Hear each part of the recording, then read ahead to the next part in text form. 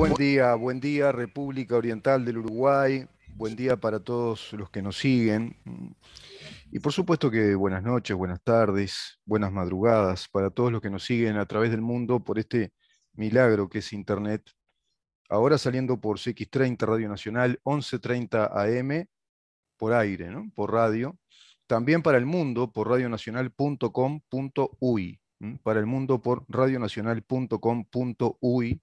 Por Facebook, en donde estamos, Twitter, @ en donde estamos, Instagram, en donde estamos, Uru, y nuestro canal YouTube, Mirá en donde estamos. Este canal es gratuito, ingresás y tenés cada una de las columnas que vamos editando, las columnas de nuestro programa. Trabajo de Mariana Peralta y Alejandro Barreto, columnas que te plantean temas muy puntuales a través de las entrevistas, de las notas que hacemos con nuestros columnistas, con nuestros especialistas. Es un trabajo realmente impecable que yo te recomiendo que lo sigas. Por la cantidad de temas que se tratan y por las personalidades que están en el programa y que desarrollan sus temas de acuerdo a sus expertise, ¿no? Mirá en dónde estamos. Ahí estamos en YouTube. Estoy mirando acá, estaba tomando nota y con un marcador marcaba esta frase que es evidentemente señera de lo que significa el carácter de la lucha de muchos de nosotros en esta batalla cultural. La única libertad que merece este apelativo es la de buscar nuestro propio bien según nuestro carácter, mientras que no intentemos privar de sus bienes a otros o frenar sus esfuerzos para conseguirla. Cada uno es el mejor guardián de su propia salud, sea física, mental o espiritual. La especie humana ganará más en dejar a cada cual que viva como le plazca más que en obligarle a vivir como le plazca al resto de sus semejantes. Liberalismo puro, un principio de la libertad. La única libertad que merece este apelativo es la de buscar nuestro propio bien según nuestro carácter, mientras que no intentemos privar de sus bienes a otros o frenar sus esfuerzos para conseguirla. Mi libertad termina donde empieza la libertad del prójimo. Y esta rama de la libertad, que tiene que ver con la libertad del pensamiento, que involucra el concepto de libertad de pensamiento y por ende libertad de expresión, y esa libertad de pensamiento y libertad de expresión conlleva una idea básica que se va a construir en la historia de nuestra civilización. El régimen de las libertades. El régimen de las libertades, el tipo de poder o el régimen de gobierno de las libertades. La democracia representativa. La democracia sobre un sistema de república. La república democrática. La república democrática sobre la base de un conjunto de reglas que se aplican por igual para todos de acuerdo a un contrato en el que todos estamos involucrados como una libre asociación de personas. En este caso, en nuestro país, la Constitución de la República Oriental del Uruguay, el Estado de Derecho. Qué tema, ¿no? Esto es el liberalismo que formuló Stuart Mill, filósofo inglés, matemático, uno de los padres del pensamiento liberal clásico y por clásico precisamente muy vigente. Stuart Mill ha sido el creador de libros fantásticos que dan base a esa estructura de pensamiento de nuestra civilización occidental. Es un pensador inglés que empieza a divulgar sus ideas por allá por 1859, se convierte pronto en una de las de las personalidades más divulgadas con su obra precisamente sobre la libertad, este ensayo que tengo yo en mis manos, Ensayo sobre la libertad, publicado en 1859. Es una de las obras más divulgadas de Stuart Mill, junto con el utilitarismo. Esa obra se publicó en 1863. Yo recuerdo que la leí en la Biblioteca Pública Nacional, esta obra, El utilitarismo, y quedé fascinado con el pensamiento de Stuart Mill, quien seguía la doctrina filosófica que planteaba Jeremías Bentham, o Jeremy Bentham, que era uno de los padres junto a su propio papá, el papá de Stuart Mill, eran de los, digamos, pensadores que iban configurando a esa libertad desde lo que hoy consideraríamos las ciencias políticas, la libertad como un concepto de racionalidad, como un concepto de respeto a la vida del prójimo, entender que debemos forjar nuestra individualidad y a partir de ahí esa individualidad va a empatizar, va incluso a compadecerse de la poca forja o el poco desarrollo de otras individualidades. Por lo tanto, va a propender entonces a ese pensamiento de una asociación libre de voluntades para que entre todos nos podamos ayudar a ser libres. Parece una utopía impresionante, ¿no? La utopía de Occidente, de un territorio que geográficamente tiene el 2% del planeta, Europa, esa Europa occidental, y otro territorio en América del Norte, más grande, pero en sus comienzos no tanto, que logra tener 13 estados, ese Estado federal de los Estados Unidos, cuando emite al mundo su declaratoria de la independencia en 1776, con pensadores inspirados en este tipo de pensadores. Y de ahí nace el proyecto de la democracia republicana representativa liberal, reconociéndose las libertades a partir de la libertad básica del pensamiento y la libertad de expresión del pensamiento. Y otra libertad que va a anclar o va a ser el anclaje de todas las libertades es la libertad de la propiedad privada, la base fundamental para el desarrollo de una economía productiva, generadora de trabajo, generadora de inversiones, el intercambio de bienes y servicios, la productividad de las riquezas y la distribución de esas producciones de riquezas en el andamiaje del mercado, no la otra distribución, la que planifica el Estado. Qué lejos que estamos, ¿no? En estas épocas de tener más claros estos conceptos. Y sabes que todo esto tiene muchísimo que ver con el conocimiento y la ignorancia. Decía el propio Stuart Mill que solo se puede ser libre sobre la base del conocimiento. Lo decía Hegel, lo buscó, penó ese tema, sufrió por ese tema, el conocimiento de sí mismo, el conocimiento de lo que queremos ser, de quiénes somos, de las circunstancias en las que estamos viviendo y fundamentalmente el conocimiento de las reglas de conducta que ordenan nuestra vida a través de un tipo de gobierno, de un régimen y de una unidad como lo es el Estado, que es una unidad política que ordena nuestras vidas de algún modo y muchas veces las desordena.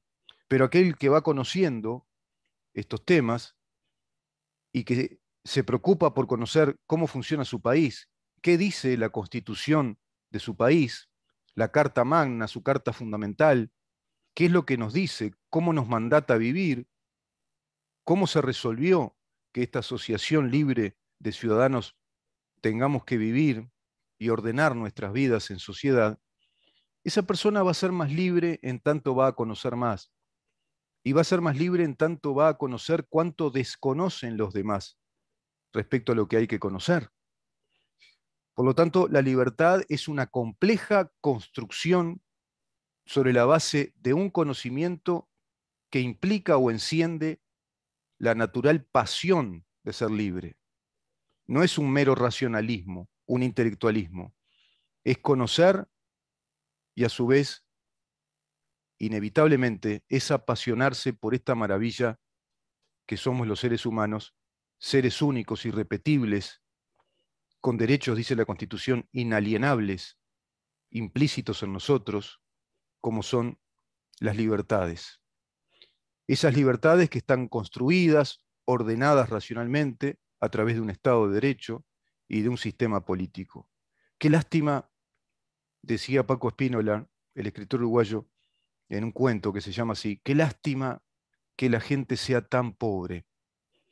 pero especialmente yo me refiero a la pobreza intelectual y a la pobreza cultural. Qué lástima que sea tan pobre, incluso nuestro sistema político, que sea tan pobre intelectualmente y que vaya sobre la base del piloto automático, de los acuerdos, de los pactos, que van organizando un mundo cada vez más global y que van institucionalizando, digamos que, conductas, servicios sociales, ideologías que contravienen como antagónicas, incluso contravienen todos estos principios de las libertades. Colectivos de género, colectivos inclusivos, colectivos LGBT, presupuestados en nuestros estados occidentales a extremos tales que involucran porcentajes importantes de los presupuestos de cada uno de los estados de Occidente. Presupuestos que tienen cifras de miles de millones de dólares. Es obvio que esa institucionalidad que va corroyendo el Estado republicano democrático que nos plantea las libertades sobre la base de la igualdad de todos ante la ley, por lo tanto no es necesario superponer tantos colectivos reclamando tantos derechos por condiciones raciales, por condiciones sexuales, por condiciones de género, sino que todo eso, cuando uno se aparta y comienza a estudiar el panorama y la perspectiva desde estas bases firmes, filosóficas, entiende que son un gran negocio. Son un gran negocio. Se montó la maquinaria, eso desarrolla millones y millones de dólares en cada uno de nuestros países y evidentemente va permeando también a las clases políticas y a los sistemas políticos del mundo, demostrándose a la fecha que los estados nacionales son cada vez menos soberanos, que se deben a esas políticas impuestas por organismos internacionales, como son las políticas de género, las políticas inclusivas, las políticas con leyes de cuotas por género, cuotas para ingresar a trabajos públicos, cuotas por condiciones de raza, de sexos, de orientaciones sexuales. Todo eso son elementos extraños para una democracia republicana. Y son todas esas cosas, esas condiciones absolutamente naturales en la condición humana. ¿Me explico? Todo eso existió siempre, la condición humana tiene toda esa diversidad de condiciones, muchas de ellas congénitas, nacemos desde una etnia, desde una raza, desde un idioma, y desarrollamos distintas conductas. Y tendríamos que saber que podemos hacerlo si respetamos la libertad de los demás y desarrollamos nuestra libertad de acuerdo a nuestro carácter, libremente, aportándole utilidades, aportándole positividad a nuestra sociedad. Y se terminó ahí. No era necesario superponer pseudos derechos por género, por ejemplo. No era necesario. Ya estamos cobijados por el principio de igualdad ante la ley. Sin embargo, los estados, nuestros estados, se ven hoy cargando sobre sus espaldas presupuestos impresionantes para funciones que no son prioritarias para la vida en sociedad, para nuestras necesidades básicas. En tanto hay transferencia de dinero para esas actividades, no la hay para otras que deberían ser prioridad. Jubilaciones, pensiones, la enseñanza. Entonces hay un reparto, en esta como en tantas rendiciones de cuentas, que están condicionados por estas políticas foráneas que se introducen como elementos condicionantes para el funcionamiento del Estado en cuanto a la posibilidad de solicitar crédito, de tener apertura a los créditos internacionales, a su vez de ser un Estado apetecible para la inversión de determinadas empresas que están alineadas a estas ideologías también. Es impresionante lo que Occidente decayó. Bien lo decía Galileo Galilei, la ignorancia es la madre de la maldad. La ignorancia es la madre de la maldad y de todos los demás vicios. Y el gran Popper, epistemólogo, matemático, sociólogo, llegó a decir, la verdadera ignorancia no es la ausencia de conocimientos, sino el hecho de rehusarse a adquirirlos.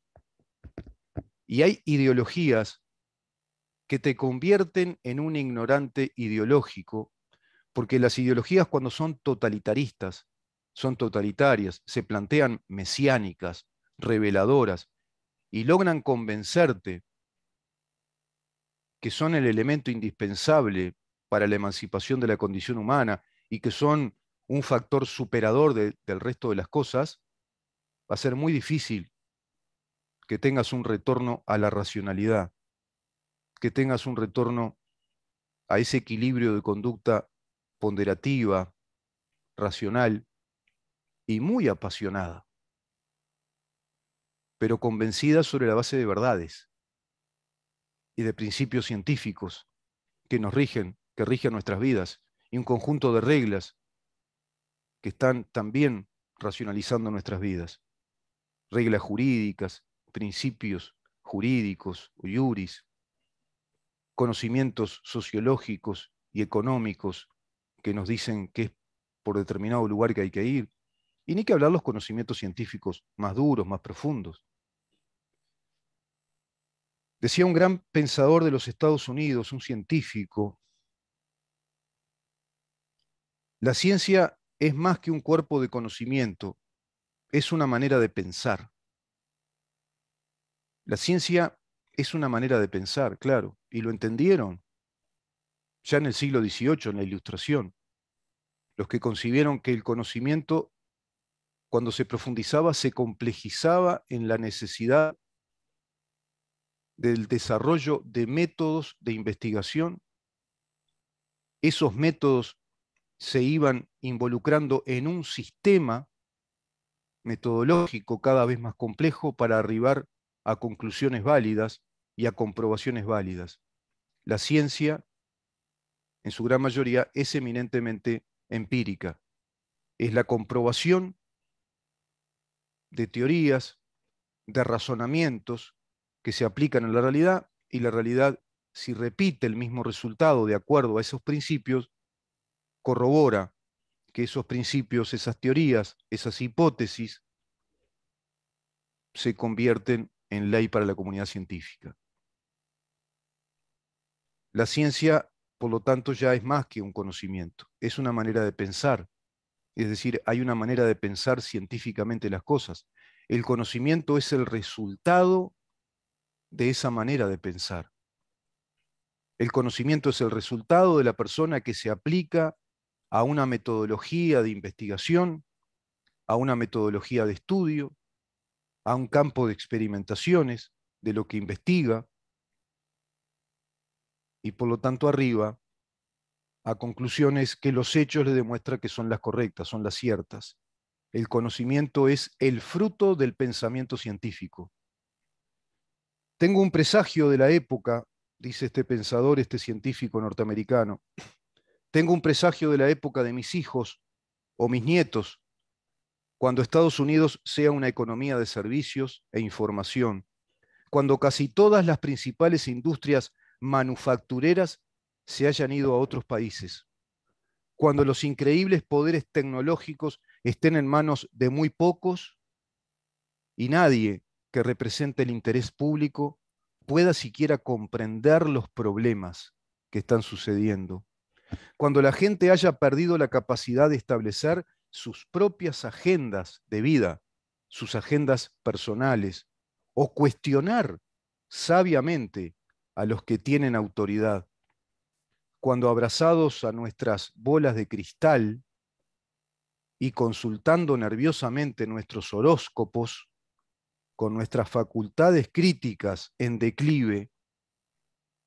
entre lo que se siente bien y lo que es verdad, nos deslicemos de vuelta, casi sin darnos cuenta, en la superstición y la oscuridad.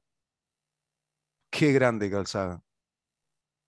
La vio clarita, clarita la vio. Un adelantado. Y es lo que está pasando en esta humanidad. a partir de esa decadencia, de alejar a las multitudes a través de grandes empresas, de grandes consorcios, alejar al pensamiento colectivo del pensamiento científico, del pensamiento racional.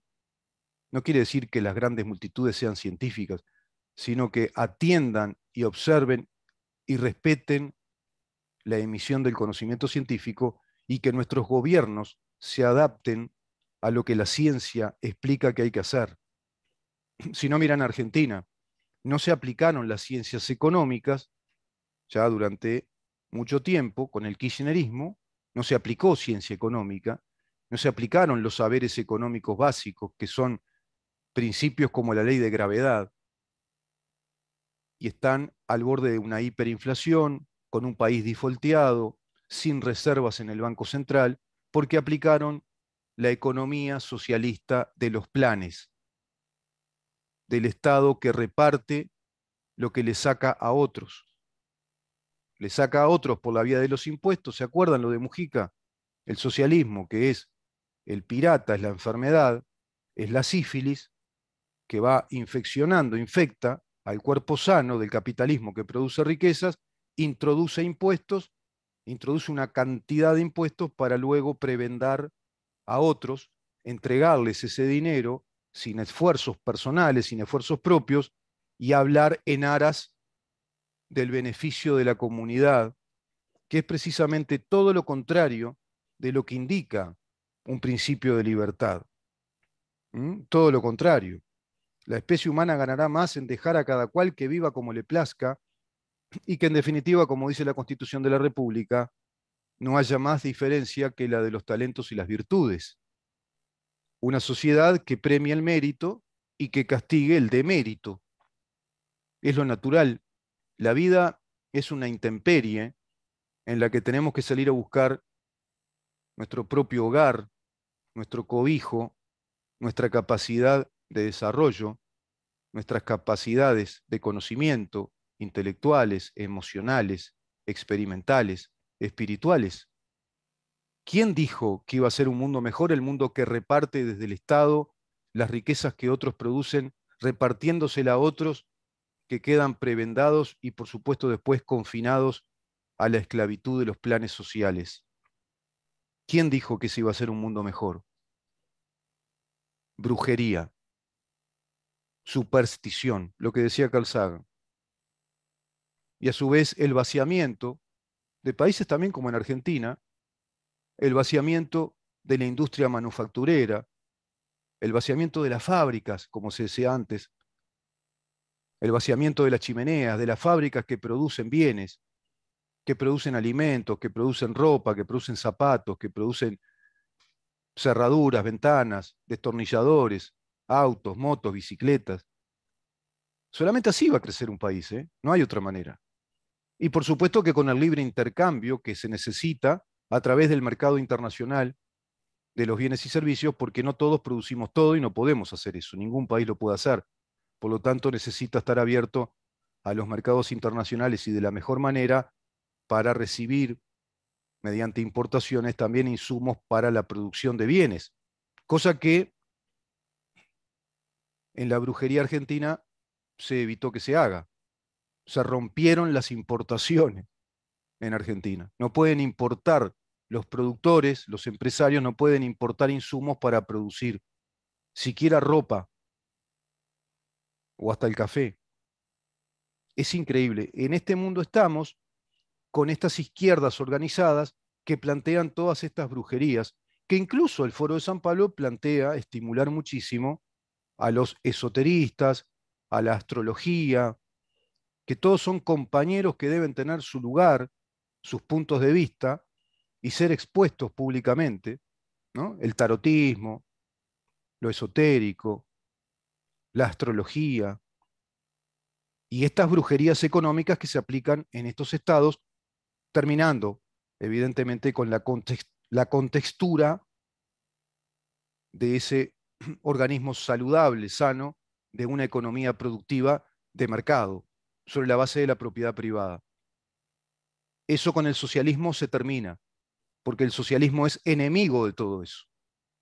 El socialismo concibe la economía sobre la base de la planificación a partir de un diseño que unos cuantos iluminados deciden hacer, realizar, y a partir de ese diseño, que es una economía de planes, es decir, contingentes de dinero que provienen de los que siguen produciendo, pero que esos estados socialistas empiezan a absorber para el propio régimen de poder, para ese politburó de partido único, Cuba, por ejemplo, Venezuela ahora, la Unión Soviética, durante sus 72 años cayendo desplomada, y por lo tanto una economía luego de la repartija, de lo que va quedando, ¿no? De lo que no se produce, sino que se obtiene mediante la vía impositiva, confiscatoria incluso. Ese es el socialismo que le plantean a las juventudes de nuestros continentes, a las nuevas generaciones. Ese es el socialismo por el cual mucha gente murió, fueron terroristas, como los tupamaros, tenían el sueño de un Uruguay socialista. Hay toda una carta de principios. Después la morigeraron, después Huidobro habló también de que habían principios del Partido Nacional, porque claro, el movimiento tupamaro tiene eso muy mujiquista de como te digo una cosa, te digo la otra, pero en el fondo tienen ese ideal, básicamente es el ideal socialista marxista, ¿no? Una ideología totalitaria, supersticiosa, que provoca mucho la emoción de sentirse parte de una tribu. Eso es lo que tiene el socialismo.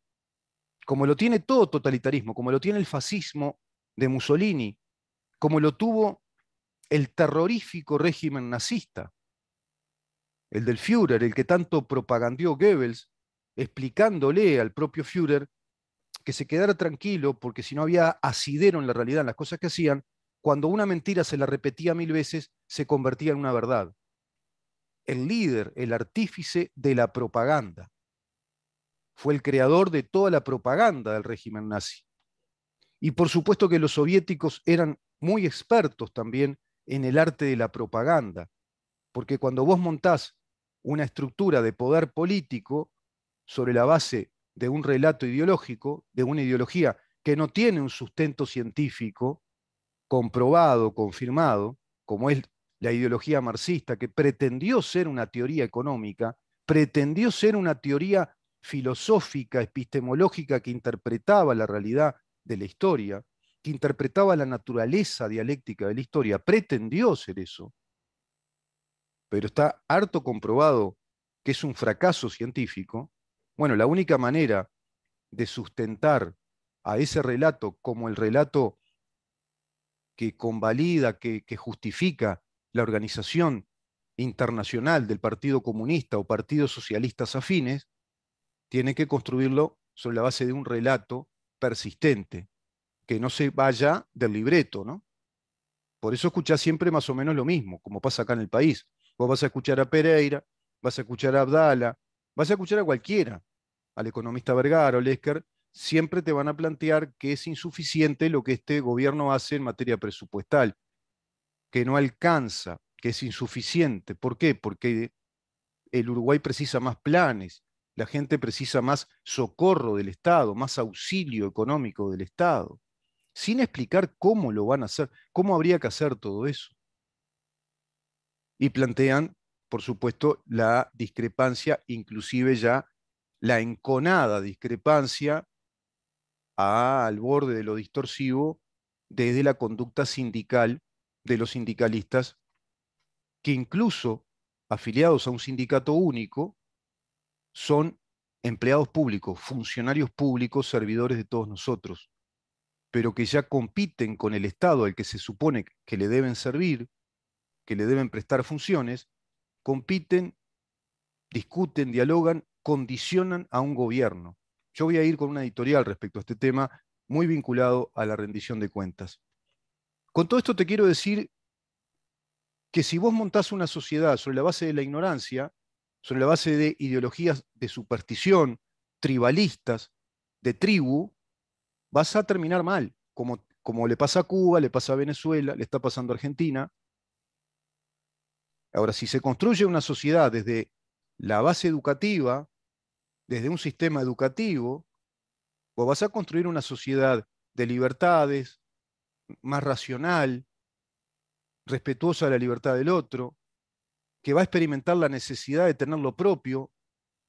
Vas a conseguir tener una sociedad conformada por personas que experimentan la necesidad de mejorar, que van a tener ese hábito de trabajo como un desenlace natural, porque incluso no se van a plantear, tengo hábito de trabajo. Ya va a ser un desenlace natural por la necesidad de progresar, de desarrollar su vida personal, de ir rumbo a la construcción de un núcleo familiar, porque así lo vieron de sus padres, de sus abuelos. Pero si vos eso lo destejés, lo rompés, estás construyendo otra sociedad. Y si a su vez a eso lo legitimás en el presupuesto de un Estado, lo estás legitimando a nivel de política oficial, de política de Estado, y le naturalizás un mamarracho supersticioso a varias generaciones. Vamos a una pausa y vamos a conversar con el escritor y investigador Álvaro Alfonso respecto a investigaciones que tiene. Quédate ahí.